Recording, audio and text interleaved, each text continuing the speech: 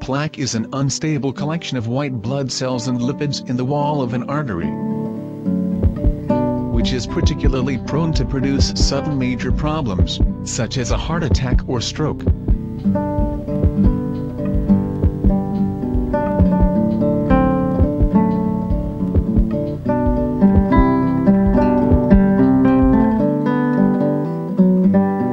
Plaque formation starts with the deposition of LDL in a normal blood vessel.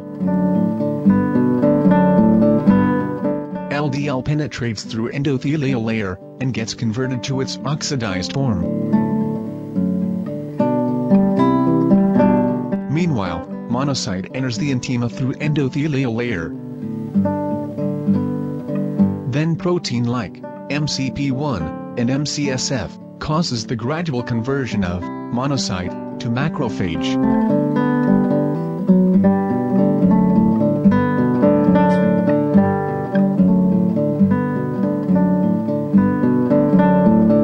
The macrophage then engulfs the oxidized LDL to form foam cell.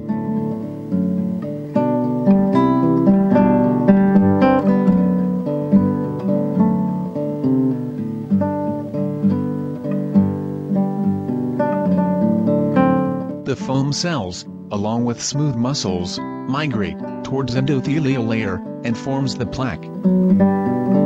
Plaque formation occurs with the formation of the shoulder, lumen, fibrous cap, and lipid core, causing inflammation.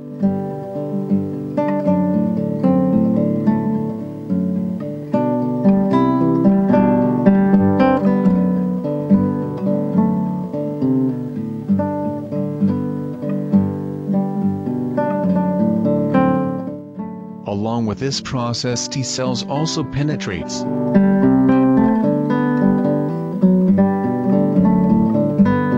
T cells interacts with macrophage through CD40L and CD40 receptor, respectively. This process leads to consequent activation of macrophage, releasing tissue factors and MMPs.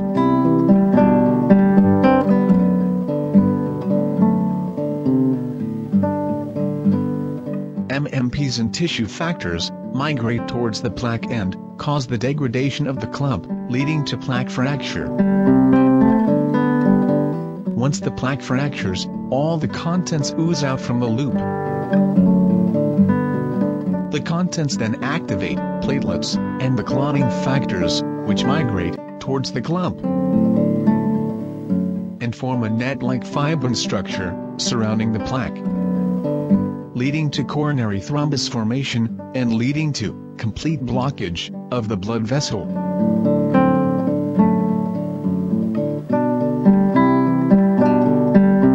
This may lead to heart damage and possible heart attack.